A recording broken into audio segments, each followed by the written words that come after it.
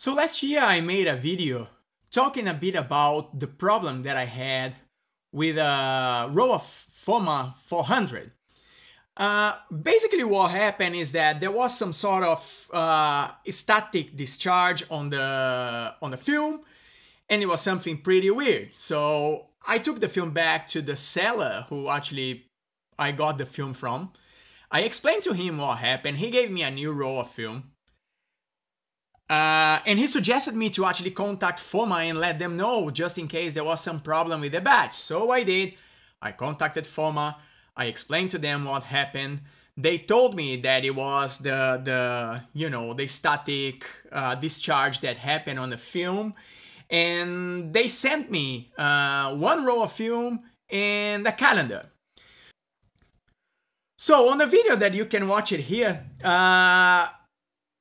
I explained the whole situation in depth, and I also say that I was a little disappointed with the way that Foma answered with one roll of film and the calendar, which, I felt that it could have been more. Not that I was complaining for more, but I still believe that it could have been more. But anyway, that's all irrelevant. The interesting thing is that this video last year turned out to be one of the most watched videos in my channel. And with that, I got a lot of comments. At the time, I got a lot of comments of people trying to tell me what they thought it was the problem, if they had similar problems or not, and really trying to help and giving some light to the problem or what could have happened to me at that point. Because until I got the answer from Foma, I had no idea. And it was really nice from you guys to give me the feedback and your experiences, and if you had some similar problem with Foma film before. And with that, a lot of people also send pretty let's say hostile comments, saying that I was talking bad about Foma, that I was being unfair, that this and that. And the goal of the video has never been talk about anything bad about Foma. As a matter of fact, this video is exactly to make it very clear that Foma has nothing wrong with it. That was definitely an isolated problem, and ever since I shot with that roll of film about 10 months ago, 1 year, something close to that, I have been shooting a lot with Foma. Basically, Foma has been my go film stock for the past, year and a half, because it's super affordable, it's cheap. I love the film. It's especially the Foma 100 has become one of my favorite 100 ISO stock. I have been using that film a lot. As a matter of fact, when I got my bulk roll last year, this is what I got for myself. Yeah, Foma Pan 100.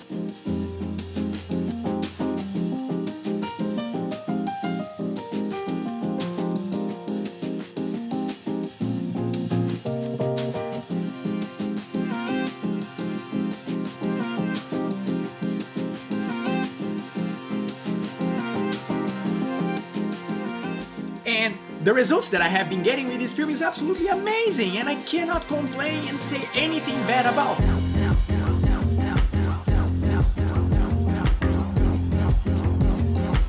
I have shot with this film with every thinkable 35mm camera that you can think, SLRs, point and shoot, rangefinders, everything. I have shot with them all.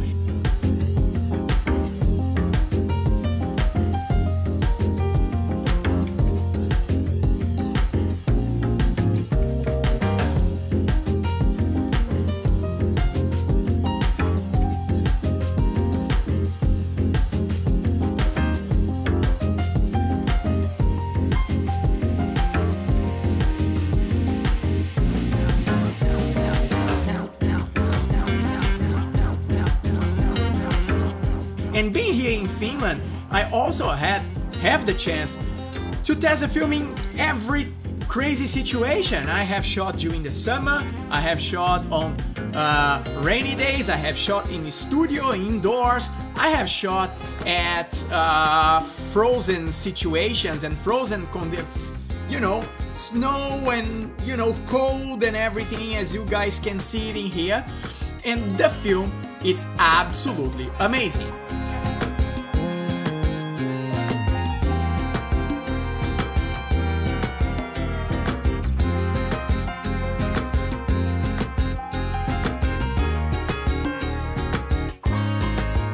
I also have shot with it with medium format and, you know, name it. I try this film with every situation, and it's nice to see that the problem that I had last year was an isolated situation, as I mentioned, because for some reason that I don't really understand, that Foma tends to get quite a bad reputation all around. A lot of people also on the comments from the previous video, they were saying not that they didn't have the same sort of problem I had, but that Foma had some other issues, that they don't like the Foma because of this, because of that. And from the experience that I have so far, this film has been absolutely incredible. I have shot also with a 100 ISO. I have shot with APX, Agfa APX. I have shot with the Kentmere 100, and always when I put them side to side, I still tend to prefer the results that I get from the Foma. Maybe I got used to the results that I get, to the feel of the film, and I absolutely love this film stock. So, to put the things to settle, no guys, I don't have a problem with Foma. Very contrary, it's one of my favorite film stocks. And it's still like, the good thing about Foma is still one of the cheapest films around. You're still finding Foma rolls around for, you know, €6 or something around that, which is a great price for black and white photography. You know, you're gonna have the Agfa APXs, the Kentmeres around the same price as well. Maybe some Rolling eventually, and but very few films are, you know, anything between, let's say, €6 and €8 or dollars that you can compare directly in terms of price and quality. Once again, I absolutely love the results I get from Foma. You can see on the pictures, on the samples and everything. It's an amazing film. I cannot recommend it more. It's my go for. If I don't, you know, I can live only with the Foma, and I will be a happy person, because it does deliver to me the kind of results and the kind of feel that I like from my film photography. So don't be afraid. Give it a try. Watch it, my last video. Remember that. And please keep in mind, that was an isolated problem. And I believe we are all over it now.